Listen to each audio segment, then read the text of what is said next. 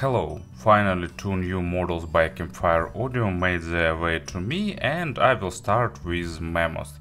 I don't know why, but recently Campfire Audio decided to release models in pairs, releasing one more natural tuned and second more bassy. And it was so for their previous fruit-based release of Satsuma and Honeydew, and it's also true for their new paleontology-based releases Mammoth and Holocene. I decided to start with Mammoth. It's a bit lost in the shadow of more successful Holocene, because a later one is tuned to be more natural and more oriented towards audiophiles, while Mammoth follows its name and it's tuned for those who like big sound with mighty bass, so I decided to start with it first. Price is $550 and it's a triple hybrid in-ear monitors with big dynamic driver and dual balanced armature. Here utilized the Campfire Audio signature technologies like 3D printed internal chamber, and they still using their familiar signature design with slightly new tint of color, but at the same time here in these two new models they've utilized new glow in the dark elements. Not kind of a big game changer, but looks pretty attractive, and actually let's have a closer look. Package is traditional for the Campfire Audio, reminds some kind of sweet package or something like that, and inside of the paper wrap we will get traditional familiar things. Box also you'll get manual and warranty card, and this time case is made of, if I understood right, it's the recycled plastic that was gathered in the ocean, so this cases is a result of cleaning the oceans from trash. And zipper and company's logos glows in the dark. I can't show it right now because I have bright studio lights, but it looks fancy with this green tint of glow. And inside, traditionally, one will get earpieces themselves and that company's signature bags for storage. And you know, when you unpacking the Campfire Audio gear, you understand what you'll get in the accessory set, so no surprises here. Manual for the final audio tips, cleaning tool, 3 type of tips, of course, as usual, and also signature pin, one of the best accessories ever made. So here are final audio tips. I often use them, I like them most of all, and here we'll get foams and regular black silicone tips. So here are silicone tips and here are foams. So as you can see, everything is pretty traditional here. Even that dust particles that cases left on the table. 2 velcro stripes for cable organization, so you know, it's like coming home after the long trip. You know everything on their places, and that's actually pretty nice. And in terms of design, it's also, as you can probably expect, that shape that company carries for quite a long time, a bit improved, because first earphones in shells of this shape had issues with fit for me, Andromedas and so on, but later Campfire Audio smoothened internal edges, improved spouts, and now they fitting nicely, they are good in wearing, they are pretty comfortable, and they also looks pretty attractive. I'm not sure Will it be visible or not? Probably no, under the bright lights too, but connectors also have glow in the dark feature. As usual, level of work with material is stunning. That grill, that spout implementation, quality of assembly and other stuff is really nice. And here used MMCX connectors made of beryllium plated copper, traditionally really tightly fitting, but still can be disconnected if you pull strong enough. And they are clicking back, and cable is the traditional smoky lead, pretty soft with almost zero microphonic effects. Some ear hooks are present, but no memory wire effect. Really soft, really comfortable, good in handling. Metal splitter with chin slider, and goes down to the angle jack, and here also used that glow in the dark plastic. Looks pretty attractive, and you will always see where are your earphones in the night. But anyway, in terms of design and accessory set, package and presentation, everything done on the traditional Campfire Audio level, and that level is pretty great. And of course about the sound, I gave them about 60 hours of burn-in. There were slight changes during first 10 hours or so. Bass tightened up a little bit, but changes were not drastic. So if you don't want to spend time burning them in as a separate process, you can skip this stage and start enjoying them. Let's have a player on the table, and I still follow this logic, blue earphones for the blue player. And in terms of sound, it's probably the model that I can call anti-audiophiliac. They are tuned to be fun, they are tuned to be weighty with warmer sound signature, pretty enjoyable, but definitely they're not trying to be super technical, super natural, focused on the micro contrast or something like that. They deliver musical, warm, engaging sound with a bit of intimate representation, and in many cases it sounds really pleasant, of course.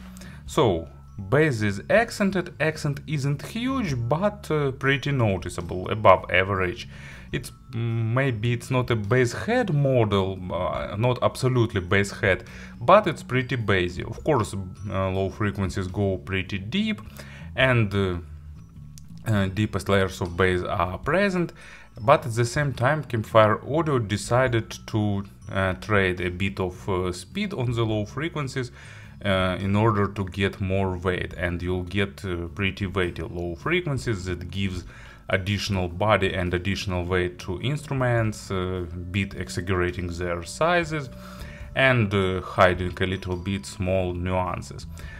Pretty fun experience, of course, with electronic music and pop music, delivering a lot of mass and weight, with acoustic instruments sounding normal, pretty enjoyable, but at the same time, of course, not totally natural. But they're not tuned to sound this way. For that purpose they have actually holocene, but it will be a matter of next review. And as an example for the low frequencies, I've got Louis Armstrong and Duke Ellington in a mellow tone. In this work they have pretty enjoyable acoustic double bass with, and this earphone slightly boosted it and moves closer to the first stage, so making additional accent, and it sounds pretty fun and allows you to reevaluate this track in a bit different way, paying more attention to the bass line. Mid frequencies are tuned in the similar way. The lower part of mids is tuned with additional weight and mass. Resolution is normal, but of course no focus on the micro contrast, no attempts to be super technical or super resolving. Additional weight is present, and on the upper mid they have a slight boost that gives that sense of clarity to the female vocal and so on. Actually, it's a pretty popular combination. Recently I met it often, but here earphones that adding even more weight on the lower part of mid frequencies, and it gives that lush and sweet sounding. It's not everyone's choice, and definitely not the tuning that will fit all genres and all tracks, but in many cases I like such signature, but of course in other cases I dislike it. Model is pretty forgiving for the poor recorded material. They shows normal dynamics, but at the same time not trying to accent it and also not trying to highlight emotions in any way. They require properly mastered tracks, but not too much, not too nitpicking. And as an example for the mid frequencies, I've got Notre-Dame de Paris, Lune. Really like this musical, but of course I definitely recommend listening original version in French language. Get subtitles, get printed libretto with translation, but do enjoy the original cast and original performance, because all translated versions loses like 30% of charm or even more. But anyway, let's go back, and here we are getting a nice male vocal. And actually forgot to mention that this model has average stage in width and in depth, and they sounding slightly more on the intimate side, moving vocals a bit further and a bit closer to listeners. And because of that, actually male vocal part in this track sounds pretty engaging, but at the same time some orchestral pieces sometimes grab the attention because they have accent on the low frequencies, and sometimes that parts of orchestra that goes deep in the bass area moves to the first stage. But still pretty enjoyable performance that gives you that sense of big bass and nicely accented vocal. And in terms of treble, they have a lower part of treble slightly accented, but not too much.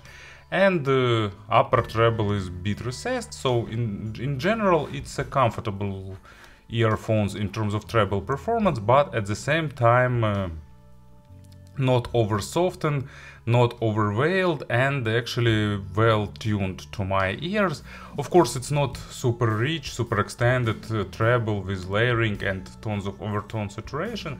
They're not tuned to sound this way, but also high frequencies balancing low frequencies pretty nicely, giving you overall nice sense of balance and building proper V-shaped signature. But don't expect some superb treble performance, but at the same time, if you're sensitive to the high frequencies, this model most probably will satisfy you. And as an example, I've got King Crimson, Moonchild. First album, lot of interesting ideas, lot of unusual melodic movements, and of course lot of different things that goes to the treble area, starting with percussions and ending with mellotron, and all that stuff is rendered pretty nicely by this model, not harsh, but at the same time not over softened. In terms of pairing, they require some natural source, of course, in order not to make them over darken or over bassy, over warmed. And they are also pretty sensitive, so black background will be a plus for them.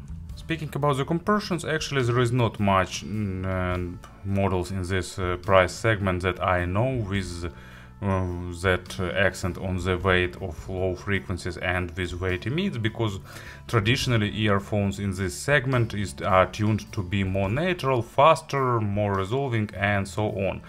But here you will get more weight and totally different tuning. And actually the closest comparisons is Campfire Audio own Polaris 2. Polaris is more V-shaped with slightly more accented low frequencies and a bit sharper, more focused treble, while here treble is less accented but at the same time more natural in terms of tuning.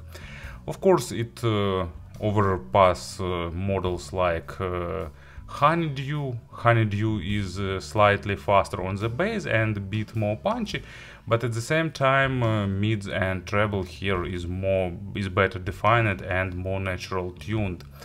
And more expensive models by Campfire Audio, they actually have a pretty lot of different models with dominating or nicely accented low frequencies. More high-end models are more natural and more resolving, so that's probably pretty much it, because not many models to be recalled here and to be compared. And actually the question about the price to quality ratio, it's definitely not the model for everyone, and it's probably not the model that will become a huge bestseller, because audiophilic community doesn't like such tunings. It's the model for those who like relaxed signature, pleasant musical sounding. It can seasoned audiophile can get this model as a second complementary pair, but those who don't want to focus on the detalization and want to enjoy music in a more organic and fun way definitely need to check this model out, because it's really pleasant and enjoyable, and I definitely will return to this earphones time to time, listening some of my tracks.